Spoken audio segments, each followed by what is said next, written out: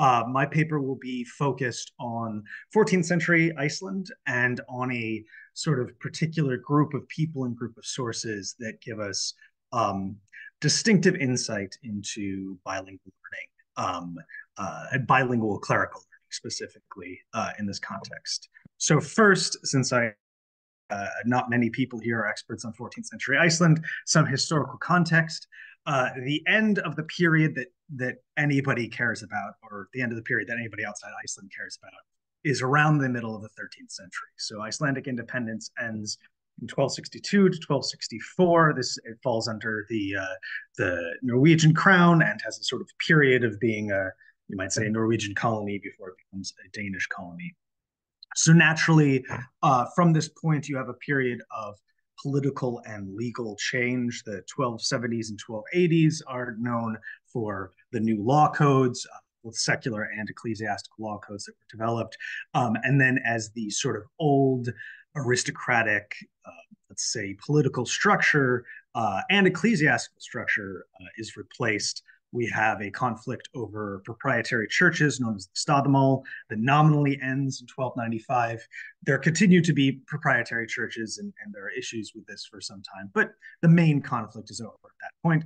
And we also have a number of administrative offices as the old sort of chieftain class is dissolved, though of course the same families and the same people often fulfill these new offices.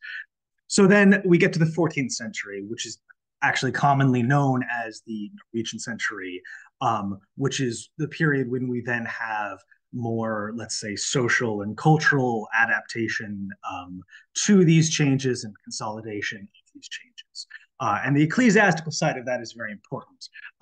There is a large number of Norwegian bishops in both Icelandic dioceses, that is Hólar in the north of Iceland and Skálholt in the south, but in the south being the other, 3/4 of Iceland. Possibly even the majority of bishops during this century are Norwegian. I keep forgetting to count them. And this whole series of changes arguably took much longer in the northern diocese of Hólar, which is relevant to the paper because I'm going to be talking about the north. Getting to education means getting to the sort of textual aspect of these changes. So a lot of the changes are kind of what you would expect, both from the sort of the later 13th, 14th century across Latin Europe, but also following a big political shift. So we have rapidly growing bureaucracy, administrative textuality. By Icelandic standards, we're still talking about an entirely rural island with no cities or towns of any kind. So, our level of administrative writing is still arguably fairly minimal. But it grows quickly in the 14th century, and then particularly after around the middle of the century is when we start getting certain types of documents in much larger numbers. It is more recently been acknowledged that this is an apex of Icelandic culture in certain ways, mostly by manuscript scholars, I think because there are just a lot of manuscripts in the 14th century. Some of the more interesting sagas were written at this time, but for my purposes, the most relevant cultural shift are the new approaches to religious literature. So the 14th century is famous, and again, this starts in the late 13th century, but associated with the 14th century is the florid style of hagiography, where old hagiographical texts that were commonly written or translated in the early 13th, end of the 12th, beginning of the 13th century, are rewritten or even sometimes retranslated in a more ornate Latinate style. So this is overall a context in which we would expect new forms of identity, new sort of like groups of clerical identity, changing attitudes towards Icelanders' own intellectual culture. So the florid style in particular has been associated with this, what Sverrir Thomasson called a Northern Benedictine school, which is kind of what I'm going to be talking about, using very similar sources to what he used in the 80s and 90s. But Erika Sigurdsson has recently sort of highlighted this from a slightly more broad perspective, though again, she's largely using Northern sources. When she pointed out that this culture was relentlessly learned, upholding to the point of fetishizing aspects of Christian learning, such as Latinity, knowledge of canon law and legal process, and ecclesiastical administration. 14th century clerics valued the jargon and processional apparatus of the law and of ecclesiastical bureaucracy. And I mean, her tone here is a little dismissive. I feel like she's slightly overstating her point, but it is, I think, a very, very important book for getting at the idea that like ecclesiastical culture and identity is changing in the 14th century. And this is, of course, something that would be tied to educational culture as well.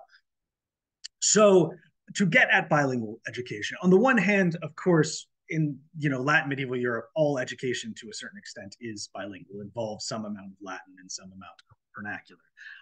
But to get into the more specific aspects is very difficult in Iceland because we have kind of the opposite situation that we have in a lot of other regions of Western Europe, where we have almost no surviving Latin texts. I think we have one full liturgical text, fewer fragments than the rest of Scandinavia, and almost nothing of non-liturgical writings.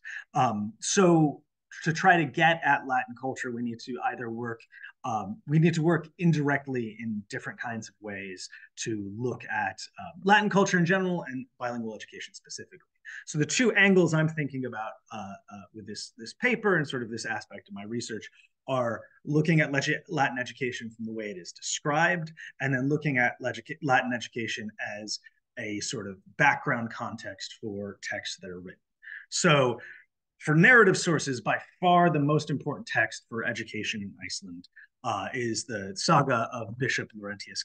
This is also the most important narrative source for the 14th century. It is the only narrative source for 14th century Iceland, if you don't count annalistic writings.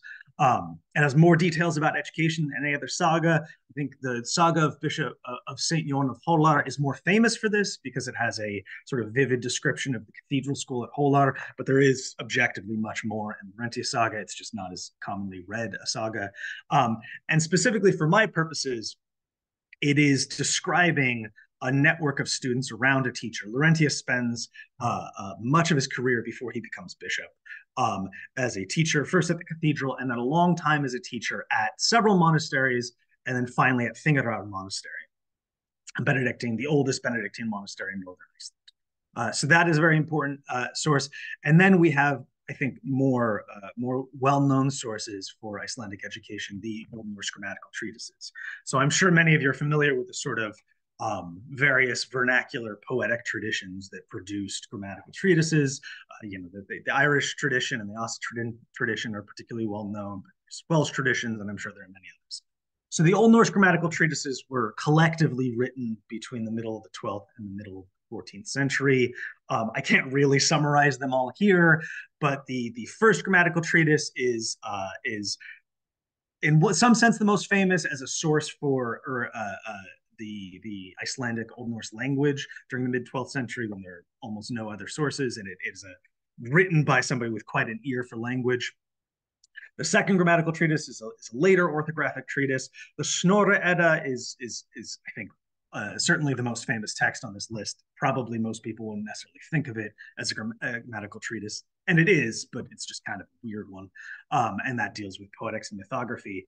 But then the treatises that really concern me here are the third and the fourth, because these are our translated grammatical treatises. These are sort of what people think of, for people who think of this, when they think of vernacular grammatical writing in sort of later medieval Europe, where this is, you take your Donatus, you take your Frisian, your Graecismus Doctrinala, and you translate them, and then you replace the Latin poetic examples with vernacular poetic examples.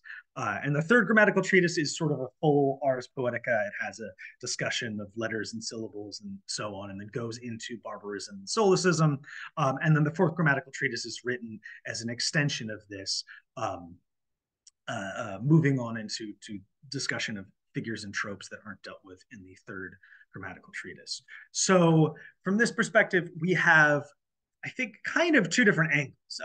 As I'll get into, the Lárentíus saga kind of gives us our Latin education, and the grammatical treatises give us our vernacular education, but they give us a particular kind of vernacular education if we focus on these two later treatises. And this education we can tie to Þingeyrar Monastery, which is why it's particularly useful to read with Lárentíus saga. And this is because the Codex Vermianus and 242 Quarto from the mid-14th century is both the only manuscript to contain all of the Old Norse grammatical treatises, and for people who actually work with manuscripts, which is not me, it has been associated with Thingara Monastery, presumably written at or near the monastery. The scribe is, people speculate whether the scribe also wrote the fourth grammatical treatise. So that ties it to the monastery and ties it to the sort of context that I'm interested in. But we can also, if we let ourselves speculate a little bit more, also relate this manuscript to a bilingual educational context. And this is, I'm borrowing heavily from scholars, Old English scholars who have worked on Aelfric's grammatical writing.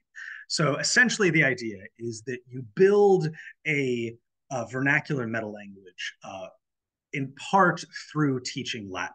So as you are explaining Latin words, particularly complicated Latin words, or as you're going through Latin grammar and talking about perfects and pluperfects and imperfect verbs and whatnot, you tend to use vernacular words to sort of try to explain these Latin ideas.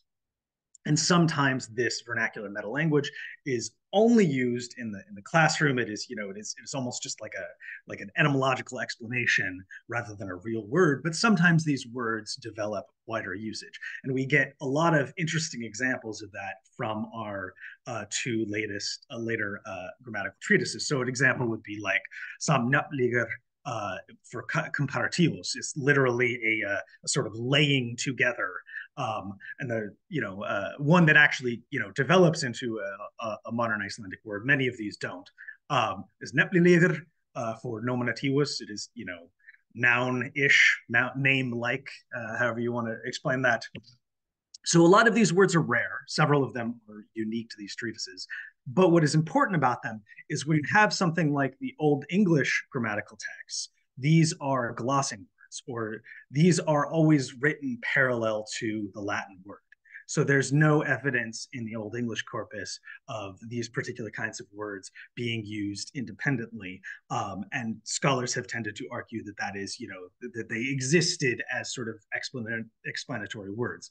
My argument when I was working on this is that this is where these words came from in the Old Norse context. But then by the time we get to these grammatical treatises, because there's no Latin word being used in parallel to these, that these words have an independent usage and have developed maybe a stronger usage in a pedagogical context. But also not just a pedagogical context, because even though there are certain words that only appear in these treatises, some of the other words that are still very rare do also appear in literary texts, and specifically in that florid style hagiography. And there's both sort of calques, but there's also some interesting loan words, like figura is one I worked on for my book. If any of you are curious, we can talk about figures as well. Okay, so these are treatises about poetics, and arguably these are evidence for bilingual education. So what can we learn about bilingual education from the poetry itself? So the treatises are concerned strictly with vernacular poetry. Lárentíus saga is, on the other hand, concerned strictly with Latin poetry. It is, as Erica Sigurdsson sort of hinted at, and it is very, it spends a lot of time praising Latinus, good Latinus in the saga. And all of Lárentíus's students that he taught at Thingara are praised as excellent poets. The term it uses is versificatores, which is, I would argue, and I think most people would agree with me, that this is the saga's way of distinguishing Latin poets or Latin poetic skill from vernacular poetic skill. So we have students like Eil Eilsson, who's the future bishop, Thorður Gudmundsson, who becomes an important deacon in the southern diocese at Skálholt, and then Árni Lárentíus's own son, who became a monk with him at Thingara, and then a teacher and sort of follower at the cathedral. And then Lárentíus himself is sort of the most iconic superhuman Latinist at all. At around the end of his own education, when he is sort of transitioning from a student to almost immediately becoming a teacher at the cathedral school, the saga says that he then became so outstanding in clerical learning, in composition, and in Latin versification that he could compose verse as quickly as someone speaking Latin as fast he just spoke in Latin verse, essentially. Um, but we also have an interesting follow-up to this, where Laurentius is sort of symbolically moving beyond his grammatical education. He is already, a master poet, a master grammarian, but he eventually becomes a quite a good canon lawyer, or quite a good by the from the saga's perspective. And he does this through this episode where he's gone to the archbishopric at Niðaróss, and the archbishop has asked him to sort of show off his Latin skill. And before he moves on to canon law, and Laurentius composes a Latin praise poem of a Benedictine abbess named Hutbera. And this is intriguing because for all of our lack of Latin literature from Iceland, we have two surviving stanzas in Latin written in an ecclesiastical context and in a 14th century ecclesiastical context. And the first one even is a praise poem. It is written in praise of a certain Oyvind, who's almost certainly Oyvind Rovi, the bishop right before Laurentius. So this verse was probably composed by somebody who Laurentius knew. This is not a huge sort of elite clerical community. Everybody kind of knew everybody. And then the second one is arguably from a monastic context, because it is urging certain Thomas to dedicate himself more to the religious life. What is interesting from the perspective of bilingual education is that both of these are written in skaldic meters. They're written in Latin, but they're written in the meter of vernacular courtly poetry, which suggests this kind of shared context with my saga, with the fourth grammatical treatise, this monastic elite bilingual context. And I would argue that the exchange between Latin poetics and vernacular poetics that seems to be happening at Thingvellir, is part of a shared bilingual educational context that valued both types of poetic learning. Obviously, teaching Latin is the priority if you're training clerics or training monks, but that there is still some kind of value given to vernacular poetry as well. And some of this is obvious. Some of this has been commented on before. I think one of my big arguments is that I think that this is drawing on this community, this sort of new clerical identity is drawing on multiple existing intellectual traditions. It's not just about poetics. These grammatical treatises are sort of cohesive in that they're all transmitted in this one manuscript. But I think if we're concerned with Thingvellir or educational culture, we have to think a little bit more broadly. And one of the more obvious examples of another intellectual tradition that is still sort of related is the hagiography, is the new florid style that is drawing from the same sort of the same distinct body of vocabulary. And this appears in Laurentius' saga as well. One of Laurentius's most famous students, Birger Sokkason, was a highly educated man, surpassing most people in Iceland in clerical learning, writing, song, and eloquence. He had composed many saints' lives in Norse, which will shine forth and be manifest as long as this country is inhabited. So this is one of the only times the saga that is obsessed with Latinity is actually concerned with Old Norse literature, is in the composition of these monastic students, and Birger Sokkason, I think, is an abbot by this point, is the composition of new hagiography by them. And we get a hint at this with Laurentius' son. So the saga doesn't reference it directly, but Árni, Laurentius' son, did at one point translate a life of St. Dunstan into Old Norse, and he was extremely valued as a teacher, to the point that his father is a real asshole. So his father is on his deathbed, or shortly on his deathbed. Árni is also sick. Appears to be an alcoholic, depending on how literally you want to take this passage. And Laurentius says to him, if you will make this vow to God and me, that you will go back into your monastery at Thingvellir as soon as you have lost me, as soon as I've died, then for your sake, I will dare to make the unworthy request of God that you recover from this illness, because in the monastery at Thingvellir, you can bring great benefit through teaching and writing. So your life only has value to me if you go to the monastery and teach them. But if you have a mind to ignore our command and travel to Norway when you lose us, which is actually what happens, then you are condemning yourself, because we know you will lay yourself out in drunkenness and other wickedness, and the Holy Church will get no benefit from your learning. It's debatable whether or not that happened. So I don't really have time to get into other interesting examples, but I think one thing is important to point out about the complexity of the linguistic ideologies and the attitudes towards Latin and Old Norse by these clerics and by these monks are places where Laurentius' saga is actually critical of Latinity, because there are two people that are university educated, excellent Latinists, that are mocked for the way they use Norse. The more famous example is Jon Fleming, John the Fleming, who is a canon lawyer at Niðaróss when Laurentius is learning there, and he is constantly mocked, not just by Laurentius, but by the Archbishop himself for trying to speak Norse very badly. And a slightly more serious example is when Bishop Jon Haldarsson, who is arguably half Icelandic, but at the very least is Norwegian, also university educated, when he uses Latin in a context where the sort of rhetorical situation would call for Norse, and Laurentius sort of jabs him for that. So my overall argument then is that Laurentius helped to create a group that had a distinct identity. And part of their identity was using both Old Norse and Latin for teaching, for literature, for everything, but also knowing when and how to use them. And this identity and this ideology shaped the education that they received, but also the education that they passed on to their students. Thank you.